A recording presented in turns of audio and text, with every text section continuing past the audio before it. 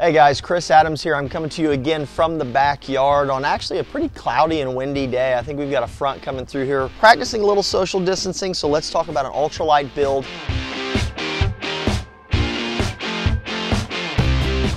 I haven't brought to y'all an ultralight build yet. This build is the S871-2. So remember, this is a two-piece. We took this to North Carolina. We built it in a two-piece on purpose so we could travel with it. Caught some incredible rainbow trout on this. You know, Greg was using this pretty much all week. You know, he was throwing a small 500 size reel on here, had some very light braid, and he was catching those fish just like we were on a fly rod.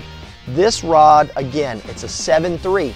You don't always see that in an ultralight, but when you're fishing some open water or you're fishing a stream that's nice and wide open, it's nice to have a little bit extra length. You can get a little bit more distance. We had the barrel seat from CRB Products.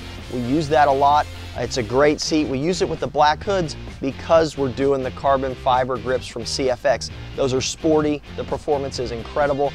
We were up there and it was pretty cold, so he was using gloves, and honestly, these provide a little bit extra grip because they do have a little bit of a texture to them. This foregrip is the FG225 from CFX. The rear grip here is the 8-inch rear. It's the RG875 with the EVA butt. That is the FBC-2. So this handle is, again, it's really sharp. It's very comfortable. Moving out here, let's talk about this thread color. I hadn't seen this thread color in a while. This color is really sharp over this slight blank. This is regular nylon, so it kind of turns a little translucent. Size A, the color code is 716. So that color is really, really cool, especially when you pair it with a gold metallic out of the Pro Wrap family. Is MS size A, 9130 is the gold trim there. Moving out here, we've got the guide set. Of course, we went with the Elite Series kit. This is the 3GK SB-2. They're lightweight, the frames are stainless steel, so you can use them in freshwater or saltwater.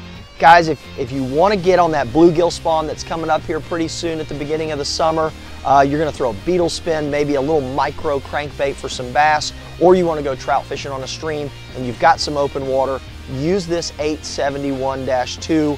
Breaks down to a two-piece. It's 7.3 overall, and with the ultralight power, feels like every fish you catch is a giant. Guys, run over to mudhole.com while you're practicing some social distancing over these weeks. Get your custom rod build on, spec it out like I've got it here, and get ready for some ultralight fun with this S871-2 from MHX. And guys, thanks again for joining me from the backyard here for some rod recipes. We'll see you next time for the next recipe. Happy building, guys. Take care.